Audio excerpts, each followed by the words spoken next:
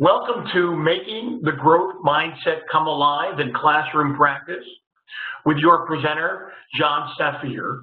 So now what I would like to do is turn the meeting over to Charlene Maher, Marketing Manager for Corwin Press, to introduce today's presenter. Hi, thanks, Jeff. And thank you, everybody, for joining us today. I am very honored and pleased to welcome Jon Saphier to today's webinar as our presenter.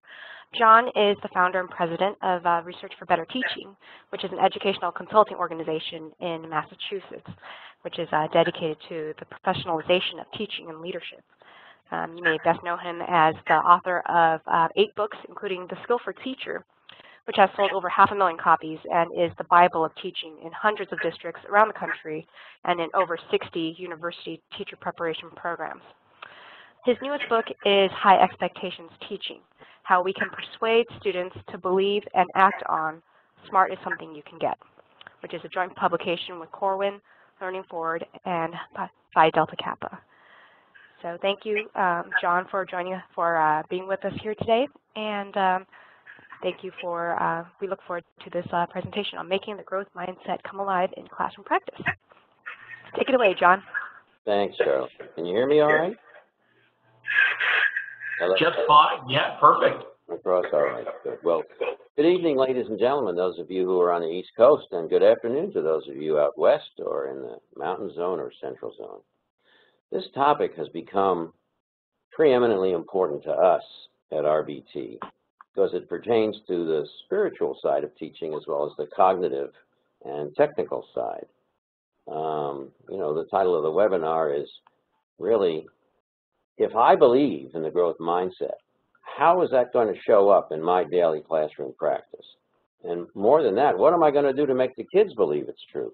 And this especially pertains to low confidence, discouraged kids, kids who don't believe they have it or who have been receiving messages that they're less than for years, and kids who are underperforming.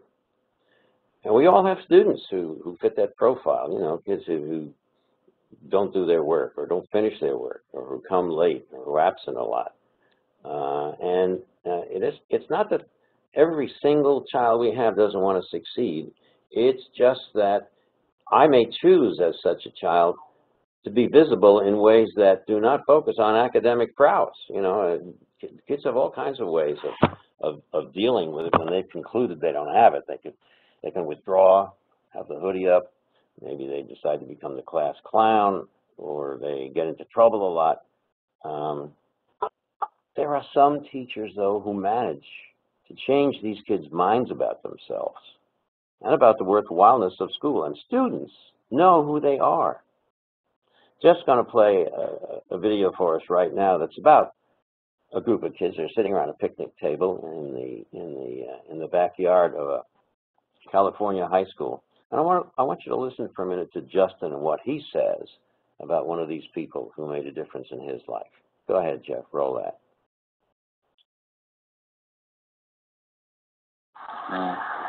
Well, Justin, what about you?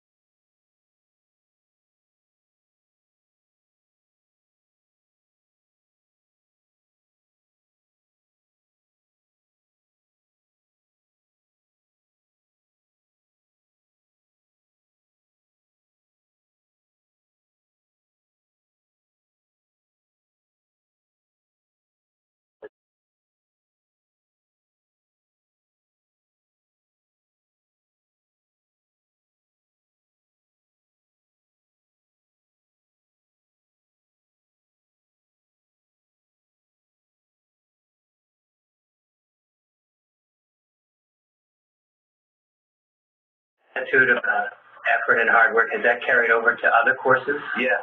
Again with her, but yeah, so it's carried to math, it's carried to like social studies, everything like that. So it's carried over to other areas. It's helped me, like, in all areas, like, even out of school.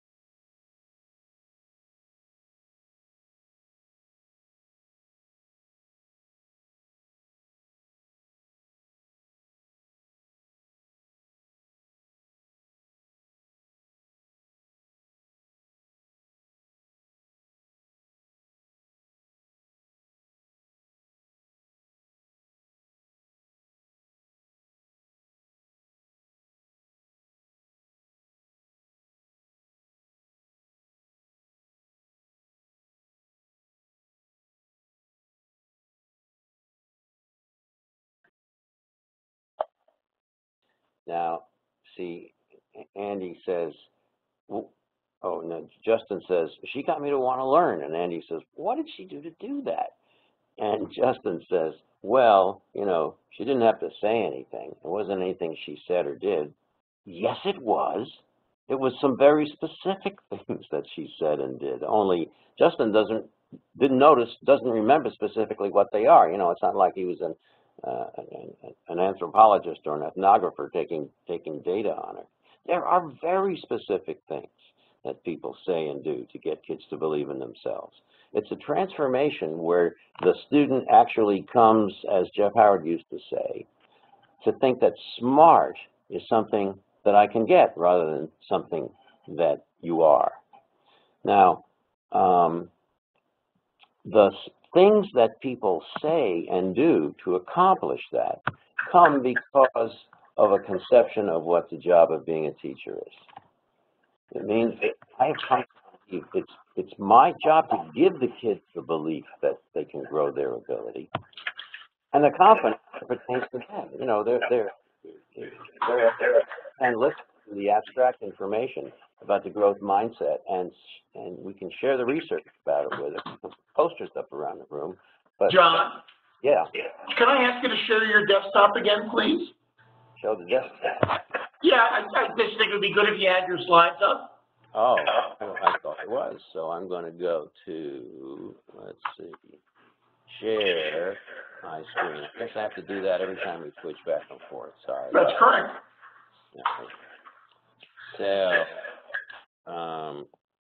I was just going through this little litany here about the reconstructed or added element of the job description of a teacher who takes on this. It's my job to give the kids the belief that it's true. The growth mindset is true. You can get smart at math, or smart at writing, or smart at, or good at any academic area. But you know what? It pertains to you too. Give you the confidence you can grow yours, and then the tools to grow it, and along with that, the desire to want to. Now, all of the ways that we have been collecting over the last decade or so as evidence of how teachers accomplish this, we've collected into a list, and there's 50 items on it, and it made me think of a song that Simon and Garfunkel sang in the 70s. A few of you listening to this may be old enough to remember. It was called 50 Ways to Leave Your Lover. Slip out the back, Jack, make a new plan, Stan. Anybody remember that? If we were in a room together, I'll bet there's a few of you raise your hands and we'd have a little sing-along when the session's over.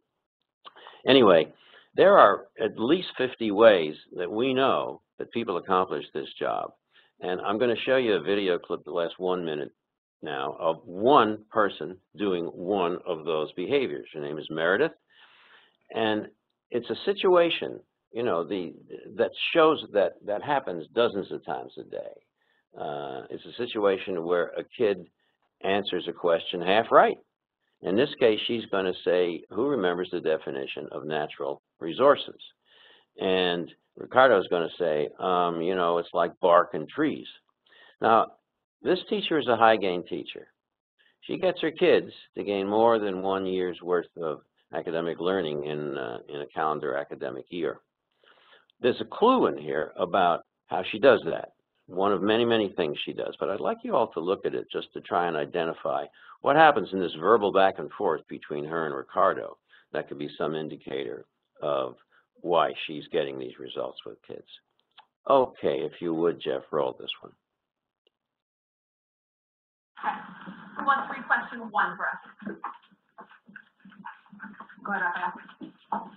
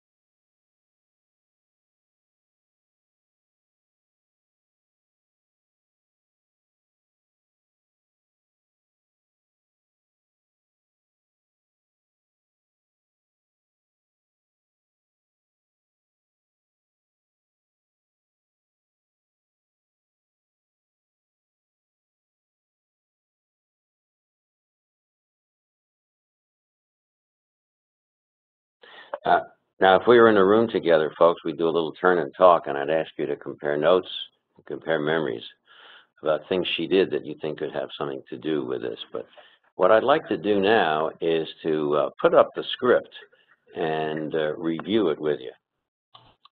So let me open that up for you. There we go.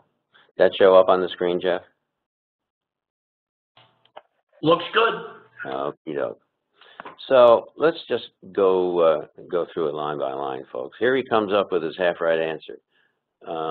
Things you find on Earth like trees, sticks, and bark. So she says, I like you using examples. So there's a little validation right there. Things you find on Earth. Now this piece of that, you need to add one more piece to that to help us understand. There's 2 things in that verbal behavior. One is she's given a cue. One thing more would make it complete, says she. And then she uses the language of thinking. She doesn't say one more piece to that to get it right, or one more piece to fix your mistake. It's one more piece to help us understand. And it's us, always inclusive language being used. Because right now you define nature. You want to call on somebody? So instead of her calling on somebody, she's putting him in the driver's seat and giving him some ownership and agency in what's going to happen next. So he calls on favor. That people can use, she says. So now, another thing that is consistent throughout a high expectation teacher, she makes the kids talk in complete sentences. So put it all together in one good, right definition, which the girl favor does. And now here's the key moment.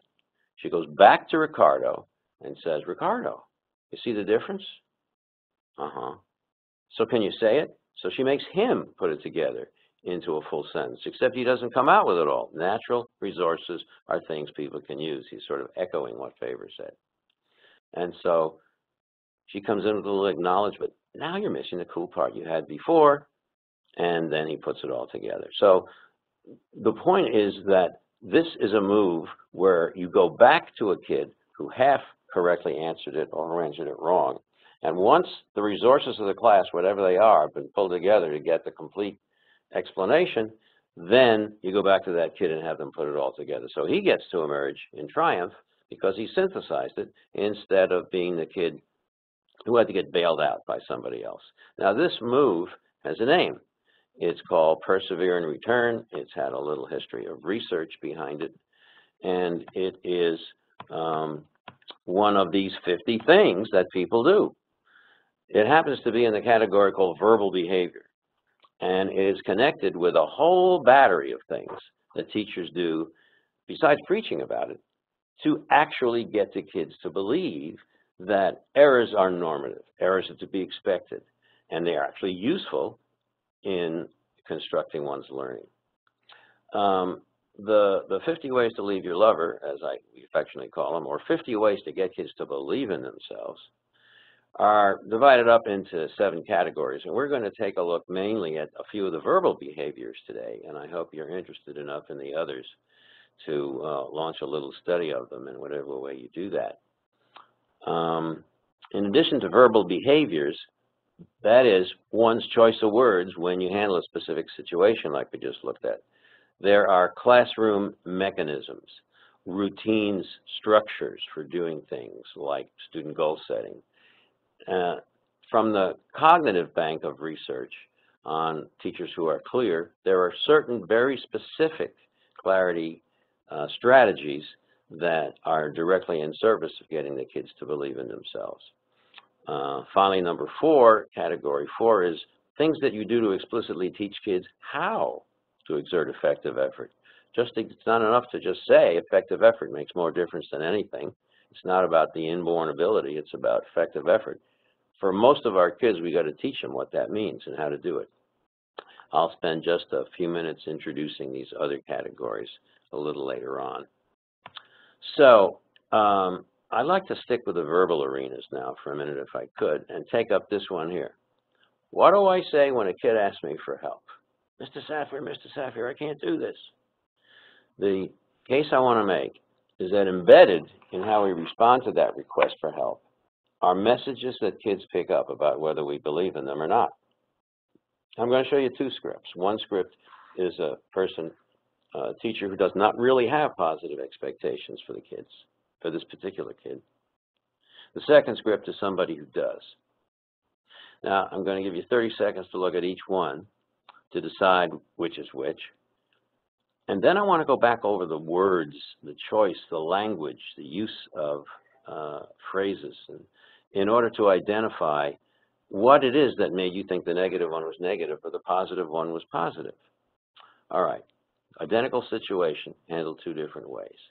Here's the first script. Just read through that yourself if you would.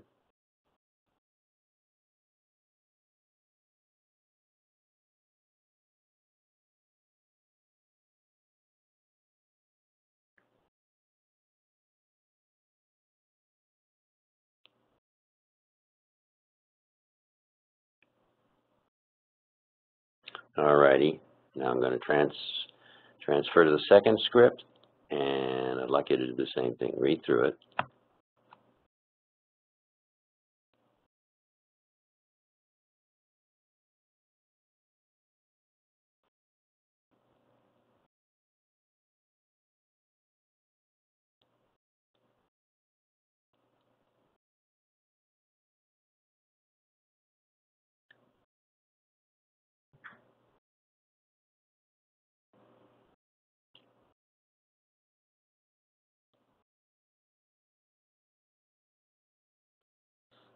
All righty. Now, I'll bet most all of you concluded that this one is not so hot. So I'd like to go through the actual language choice of the teacher and analyze how there are embedded messages in it. You know, as human beings, we are remarkably subtle and sophisticated in how we interpret language.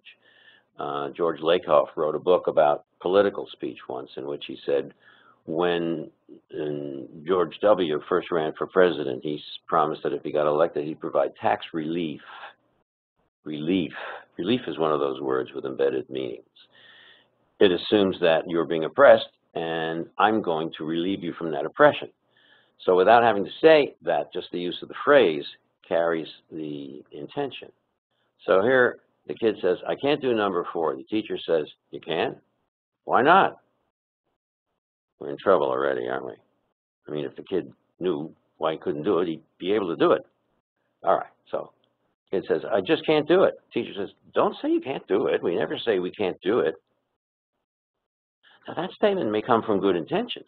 Maybe the teacher just went to a workshop on the growth mindset or something, or their parents said, if at first you don't succeed, try again. But if you're a kid on the receiving end of that, think for a second about how it hits you.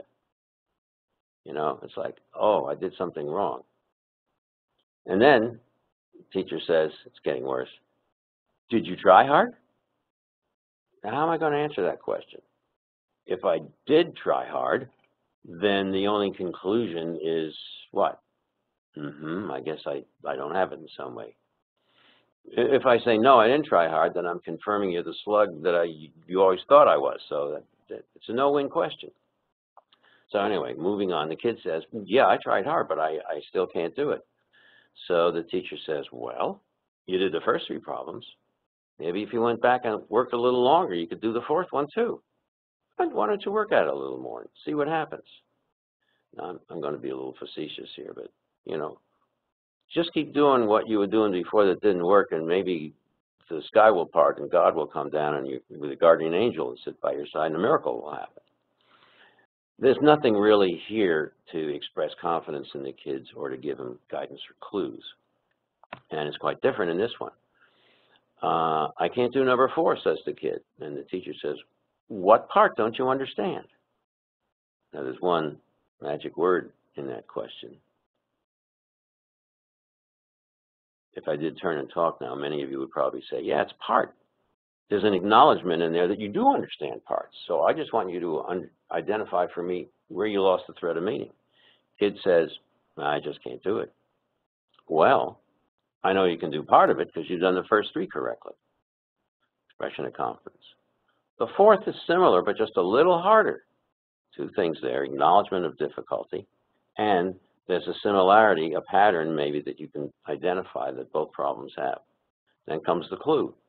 You start out the same, but then you have to do one extra step. Review the first 3 problems, and then start number 4 again. See if you can figure it out. End of clue. Now comes the promise. I'll come by your desk in a few minutes to see how you're doing. In other words, you're not on your own, but I'm not going to do it for you. In this class, kids do the work, but I'm not going to leave you hanging, and I'll come back in a few minutes to see how you're doing, and if you need help, I'll be here to guide you to the next step.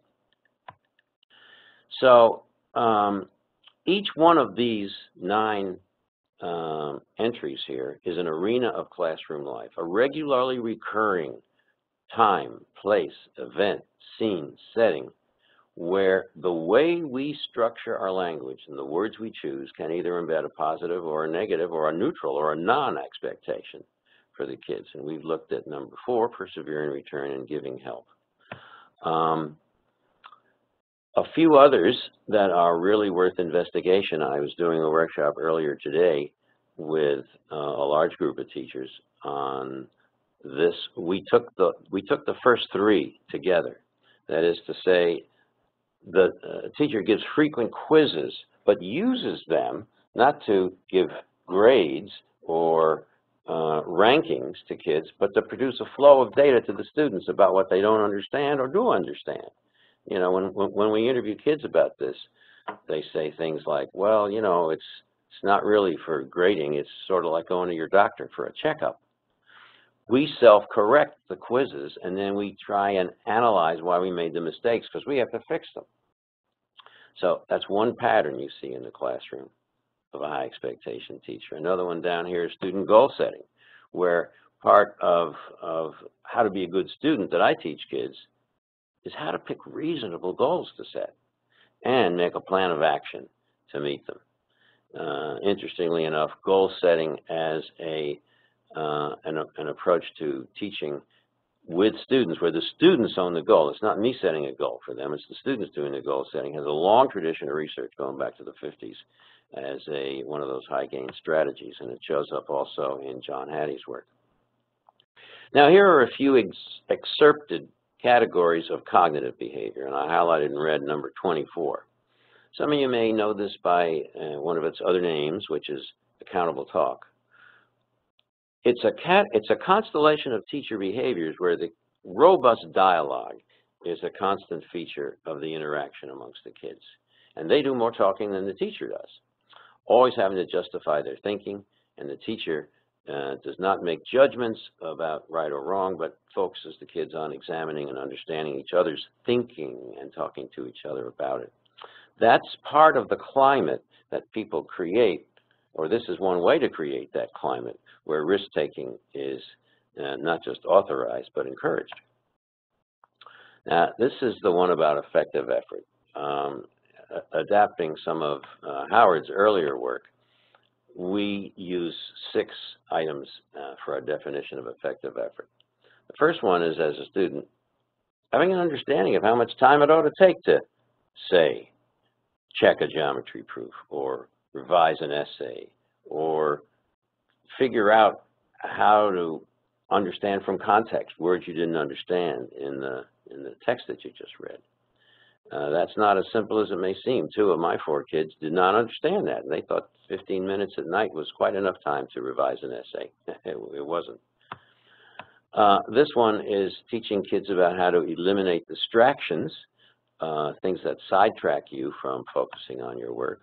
And this one says, part of my job is to teach kids the strategies for problem solving, for doing tasks, for approaching academic jobs. In the context of this one, modeling thinking aloud turns out to be one of the most effective ways to teach kids the internal thinking routines for unpacking a word problem and figuring out what it's really asking, or figuring out a word from context, or 3 other approaches if the context approach doesn't work. And there's 3 more elements. One of them is, hey, it's okay to ask for help. In fact, good students always do that. And I want to help you figure out where to go and what to do when you're stuck. That's a part of the climate of the classroom. There's a tremendous amount of research on feedback, no matter whose synthesis, no matter whose meta-analysis of the research you look at. Feedback is always close to the top.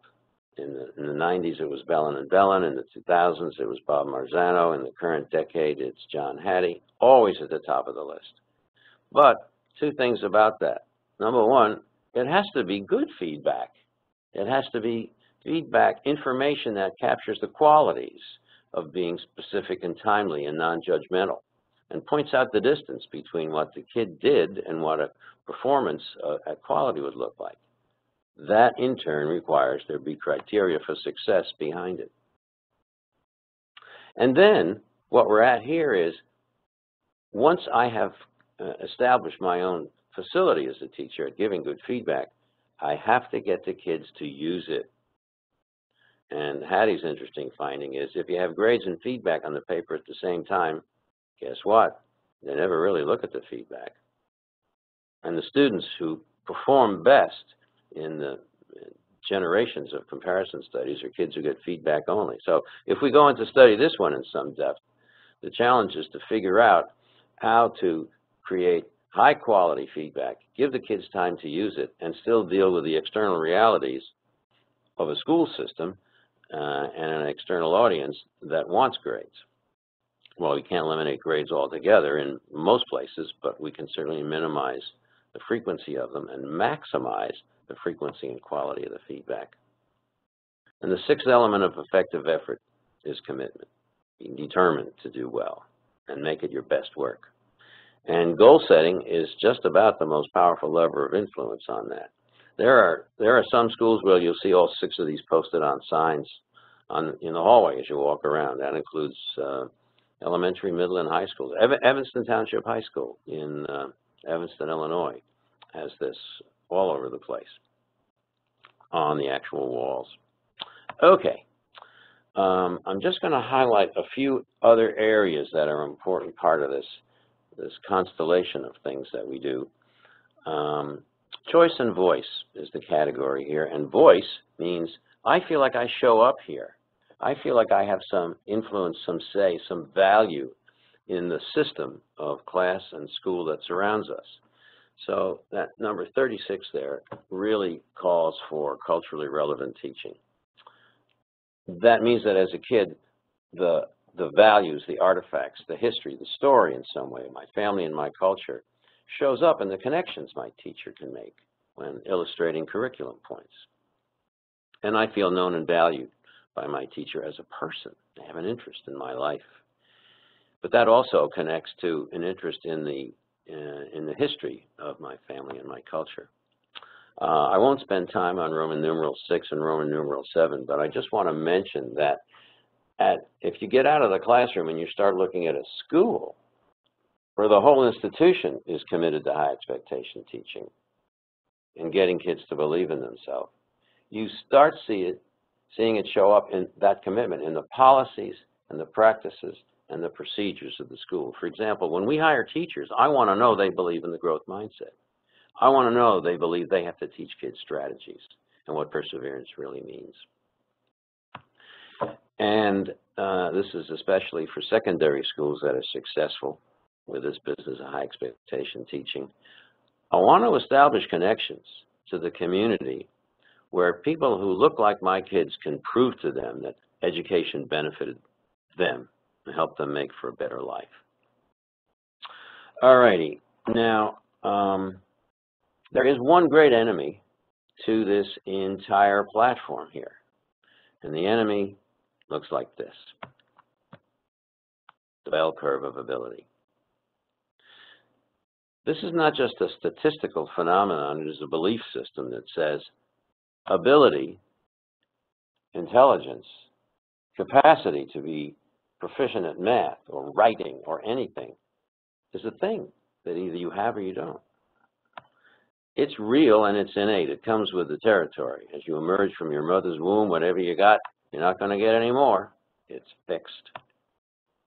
Unfortunately, some of us have more of it than others, and it does determine how you're going to do in life, of course, but fortunately, we can measure it and create an appropriate educational environment for you.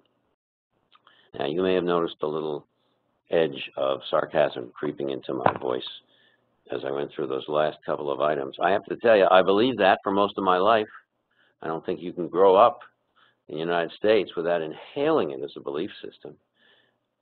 And it wasn't until I was in my 40s, I'm now in my mid-70s, that I started experiencing things that challenged that. And there are a number of historical figures, along with Carol Dweck, who made immense contributions here: Alfred Bandura, Jerome Wiener, Jeff Howard, whom I mentioned before.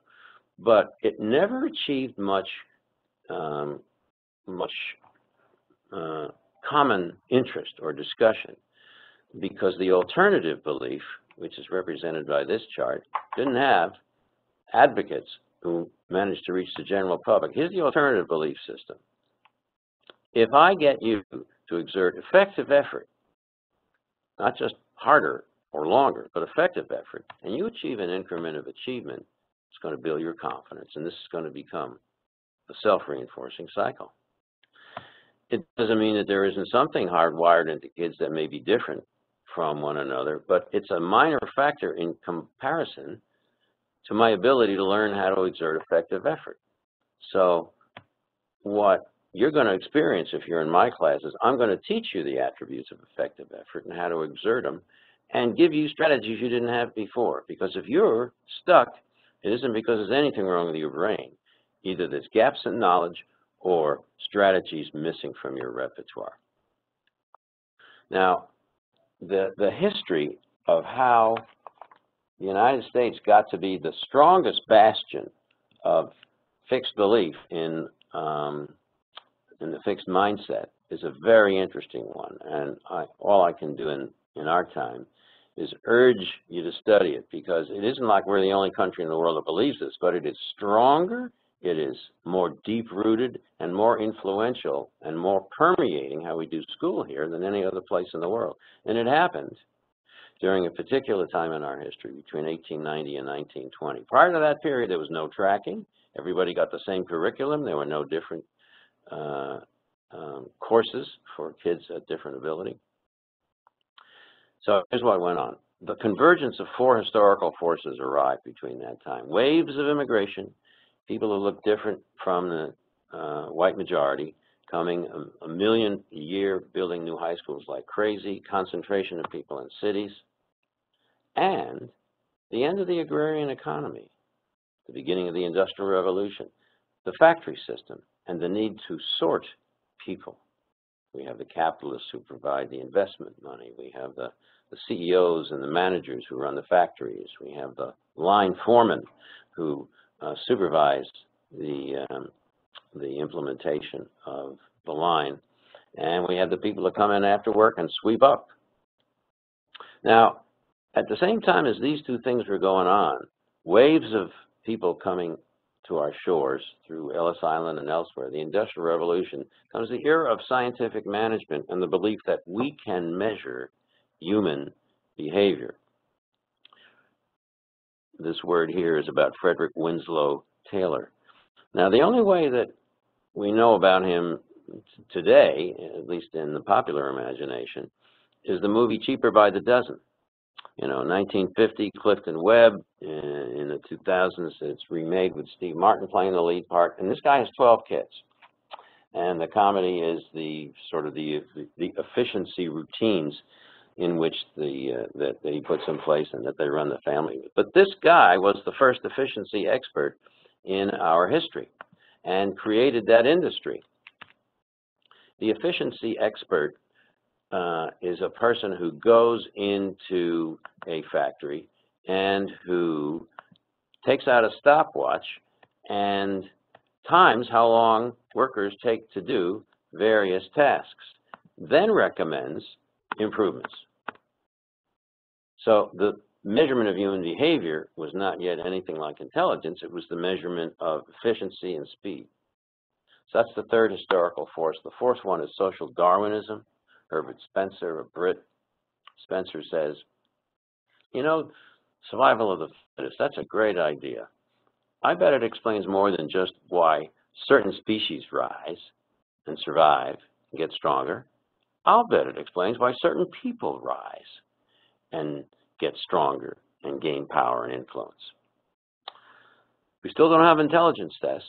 We still don't have the concept of intelligence, but it's starting to grow, and these forces are going to support it big time. There is a catalog of people whom we won't go through now, and a series of events that starts in England and then comes to our shores when a guy named McTell, who was a student of a Brit named Galton, coins the term mental test. We still don't have mental tests, but he says there ought to be one. We ought to be able to measure kids and sort them in schools according to their, quote, ability. Now, the person that invented the very first test that we called intelligence test, he didn't, is a Frenchman named Alfred Binet. And I would like you to read a few statements that Binet said about the test that was imported to this country and used at the behest of the advocates listed in the previous page to evaluate kids' supposed ability in school. Here's the first one. Take a second if you wouldn't read this.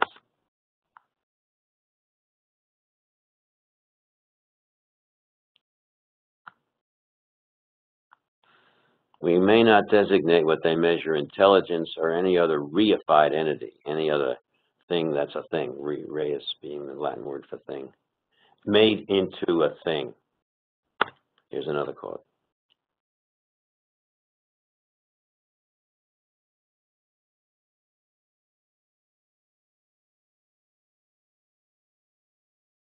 Here's the guy who invented the test saying, should be used for ranking normal children. There's one more.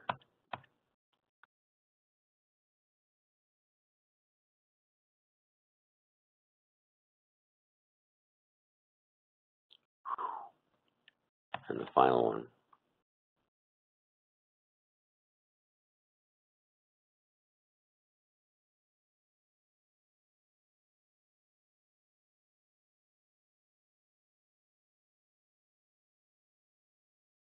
Why had Binet's own ideas become so twisted and adapted when they were brought over to this country? Well, Stephen Jay Gould, in his book, The Mismeasurement of Man, was the first person to take that on. It's a book I really recommend, but it does give a sort of an eye-opening, bracing view about what is so easy for most of us, including me, to have internalized for most of our life. The fact that it is true. Here's a statement that Binet made, and it was summarized in one of Seymour Saracen's book. What Binet said, I'll back up one slide. Intelligence isn't a thing, it's educable. So he advocated training. He called it mental orthopedics, to teach children to do the things in the last two lines. Observe, listen, retain, judge better. And then he says, if you do that, the kids are going to gain self-confidence and perseverance. And then the last sentence. They should especially be taught to will, desire, ganas, will with more intensity, to will. That is indeed the key to all education. Now, this is something that we as educators have to confront inside ourselves, because it's not an easy sell for us that are participating in this webinar, or the teachers with whom we work in our schools, to just swallow this whole because we're giving them evidence. And there's plenty of evidence out there. You know, here's one piece.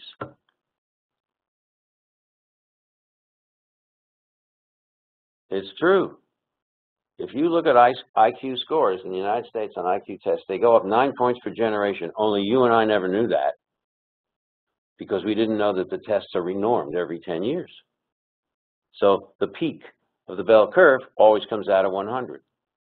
But if our grandparents had been given the tests that were given today, they likely would have scored in the retarded range. Now, your grandparents were not retarded, and neither are mine. How could that be? What could possibly account for the fact that our IQ scores are getting up? Are we actually getting smarter as a country? And David Berliner's answer to that in the book called The Manufactured Crisis was, in 1910, less than 10% of students left 8th grade and even entered high school. And every decade, the number of kids who go to high school and graduate from high school goes up to 78, 79, 80%. So what if the things that IQ tests measure are educable? Pretty good hypothesis, because if you look at the subtests on an IQ test, whether it's the Stanford-Binet, it still bears his name, by the way, 110 years later, or the WISC, there's always a test of general knowledge in there. There is an assessment of vocabulary, things that could be increased in proficiency because of education. And if you're interested in this, in the book that Charlene mentioned at the beginning, there are other sort of startling facts that go against the grain of this idea that, of course, ability is something that's inherited.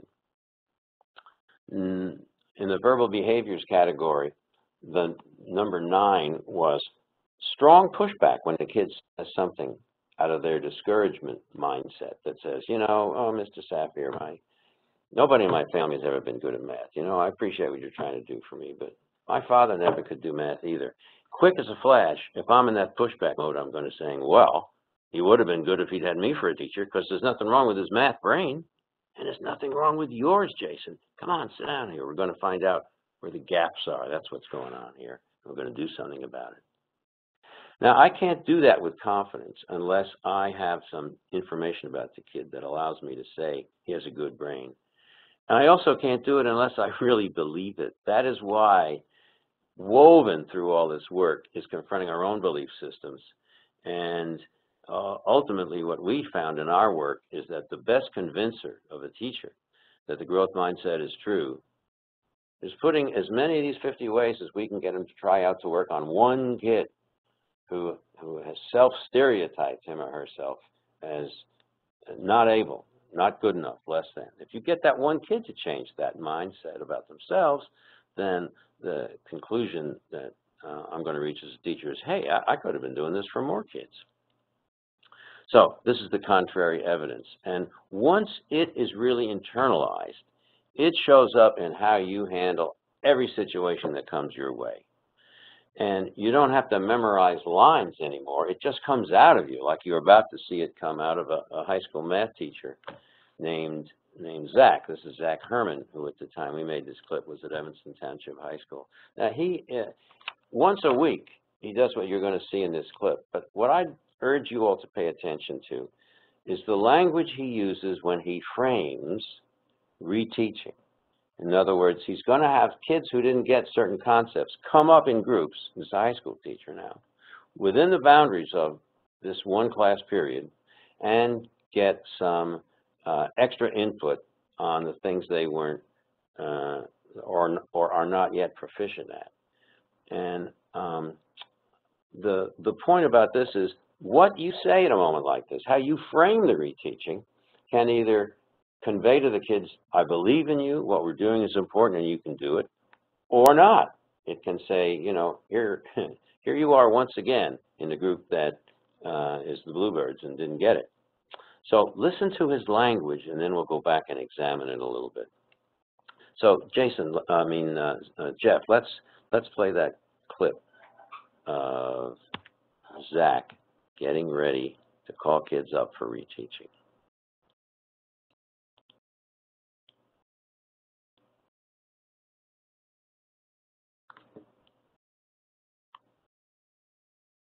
Mr. Herman has given his students 3 problems as they come through the door.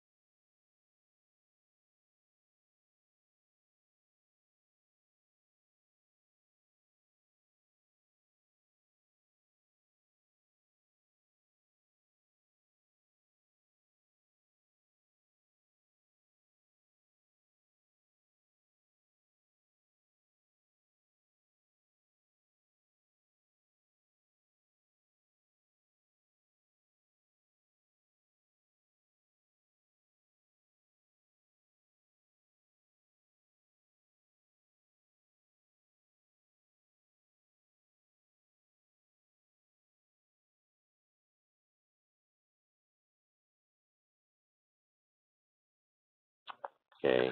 So I'm giving it back to you, John, and if you want to share your desktop again, that'd be excellent.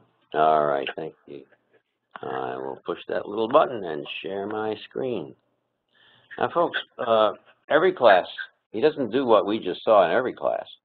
He does it probably about once a week. And other days you go in there, it would look like many other classes you'd see. There'd be some total class instruction. Sometimes there's a lot of group work. He teaches the kids social skills so that they interact in positive ways. He tends to get the kids who either failed 8th grade math or did very poorly in it. And once again, he's one of these folks who gets more than 1 year's worth of gain in one academic year for kids. There's a lot we could talk about with respect to this clip, you know, like the fact that kids are given some choice if they have an A/S. And they do exercise that choice, sometimes in funny ways. I happen to have been the guy with the camera in the class that day. And so there's one kid who got E/S. He doesn't go up and join the group when Zach calls that, but he goes over and he sits right next to them at the table, facing the other way with his ears flapping toward what the group is doing. So he got his choice, right? Now, I'd like to go over some of the ways he phrased things. First of all, he says, okay, this is my favorite part. Now, there's his sentence. Why do you think it's his favorite part? Or what implicit message are the kids getting from him saying, well, this is my favorite part? You know, it's probably that, hey, I get my satisfaction from you guys learning it. That's what I'm here. And then he says, where everybody gets what they need. So everybody needs something is the implication there. Some of you need an extension problem. Some of you need a session in order to refine a concept. There's a certain equality of language that is going on here, including this next one here. If you have an E, it means you're ready for an extension problem. If you have an S, it means you're ready for the support session. And then he underlines it. You know, that's the whole point, that we all leave here making sure we understand every single one of these problems. Then you can do this message. I've seen you do it in the past. I know you're going to do it together today. So whatever you need at this time, there it is again, that's what's going to happen. What I'm urging those of you who are in a supervisory or a coaching position to do is emerge from this webinar, at least a little bit having, or if you're a teacher, we've grown a third ear. We're going to listen to ourselves.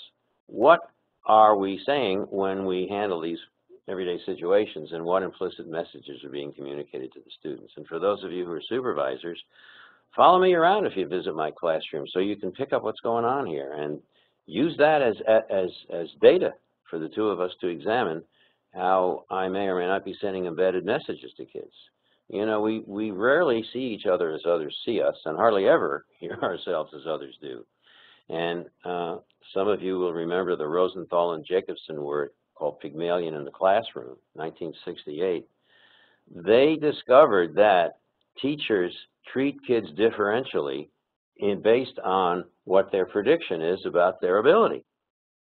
And, you know, that's been summarized in numerous places. There was a whole staff development program called TESA, T-E-S-A. And I'll bet some of you are nodding your heads remembering that. Teacher expectations and student achievement. Peer observation was built into that, doing this very thing we're talking about, taking dialogue down and then going over it to see if indeed I smile and nod more towards some kids because I think they're brighter. I give more wait time to certain kids and not others. I ask more interesting higher level questions to certain kids and not others. If we're going to do anything about the achievement gap in this country, I really feel it is incumbent upon us, you know, at the school level to take on this challenge of being self-conscious and deliberate about the messages we're sending to kids about our belief in them. If we look at the literature on the achievement gap, you know, there's lots of causes that people highlight. One of them is that certain kids are in advantaged families where they go to museums and travel and have lively dinner time conversations as opposed to other kids whose parents are both working and they never have dinner together and don't have a, you know, a rich language or book environment around their house. That's unequal opportunity. And I think it's fair to call it an opportunity gap in addition to an achievement gap. Another reason can be my culture is invisible in the school. And so I don't feel like this is really a place for me or my family.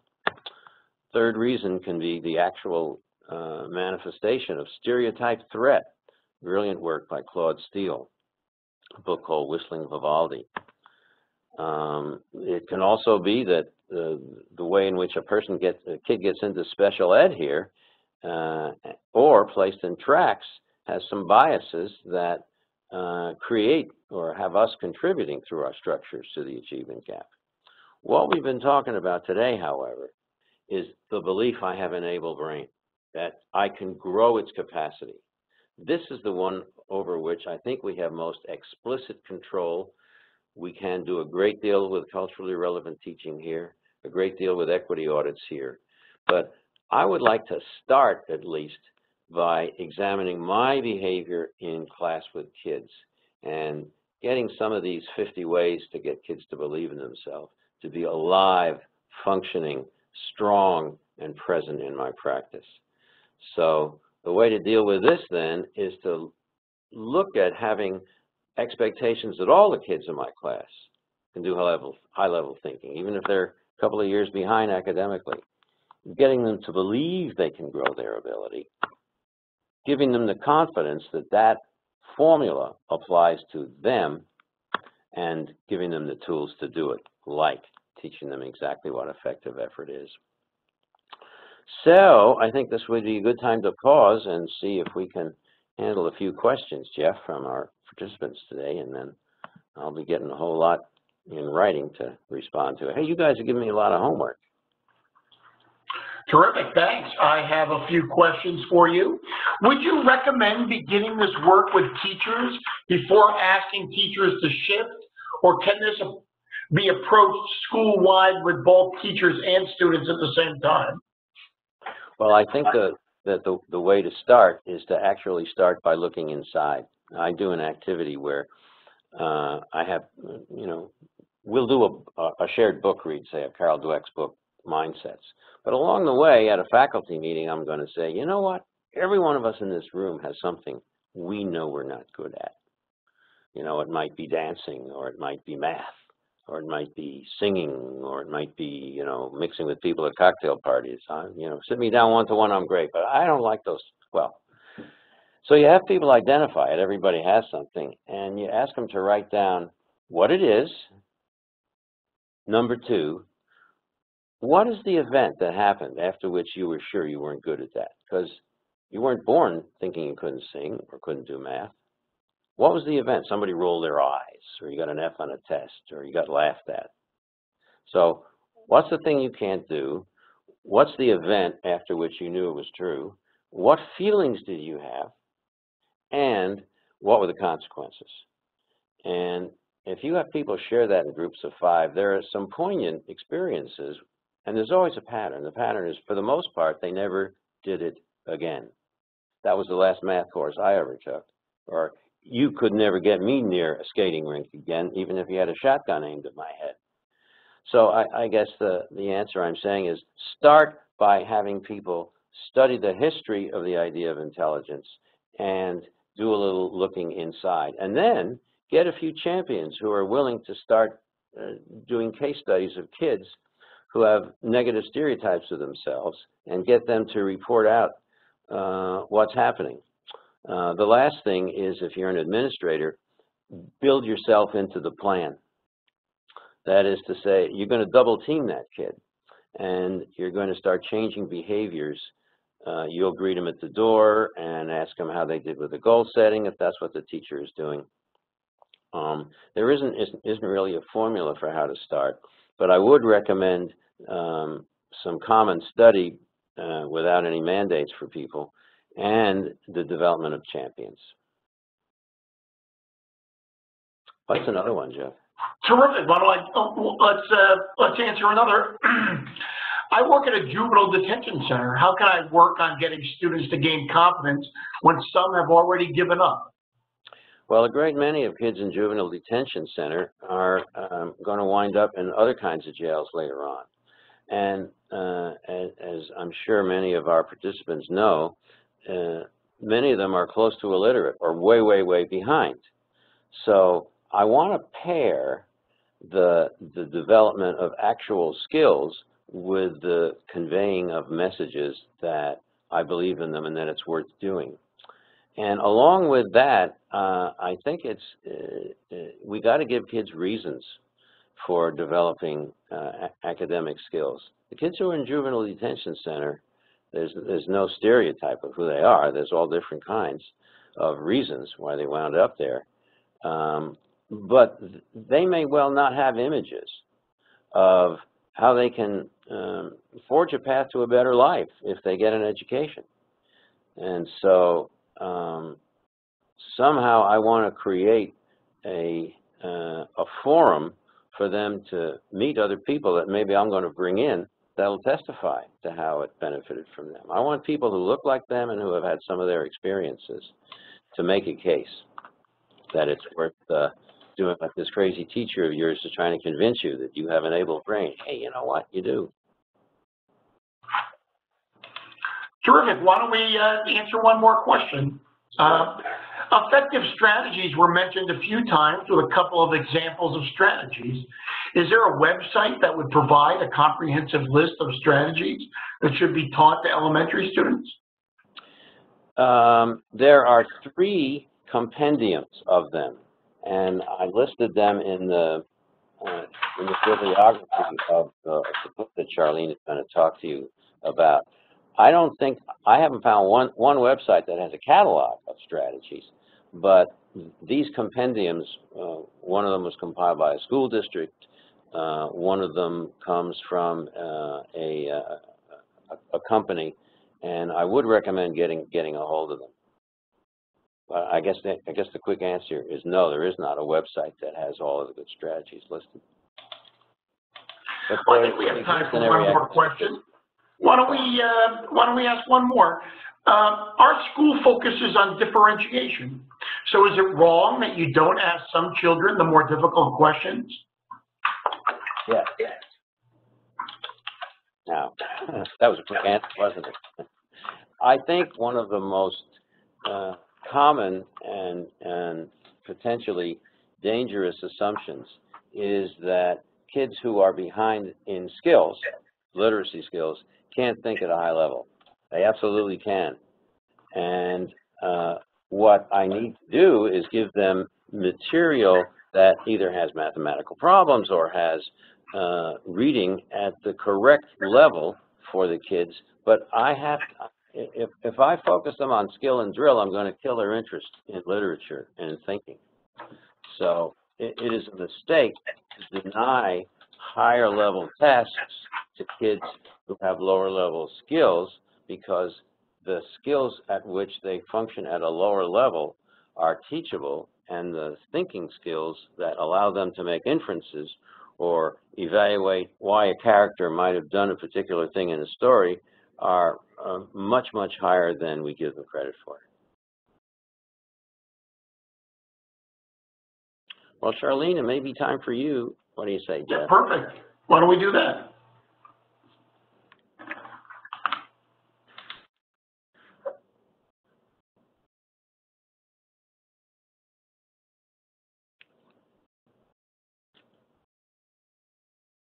Where is Charlene Maher?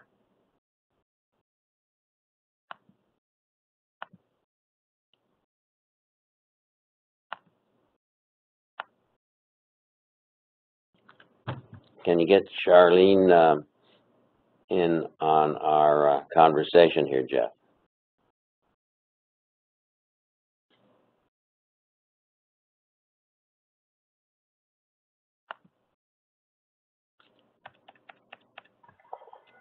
Hi, this is Maura. Can you hear me? Yeah. Okay. Excellent presentation, John. And Charlene must be having technical difficulties. I just want to say thank you to everyone for participating in this. There will be follow-up from us, and we're going to deliver to all of you a special offer for having participated in this presentation, and just look for that's likely to come within the next day or two. Along with the certificate of attendance. Thank you, everyone. Well, thank you very much, Maura. Yeah, just to say again, because it was a little muffled, that everyone will get a certificate of attendance, and here's the information for purchasing John's book, and there's the access code, the discount code when you go to purchase it, and all of this information will be in the video that you receive later in the week. So thanks, everyone. Thanks, Jeff, and thanks, John. Thanks, John. My pleasure, Maura. Thank you, folks, for showing up this evening.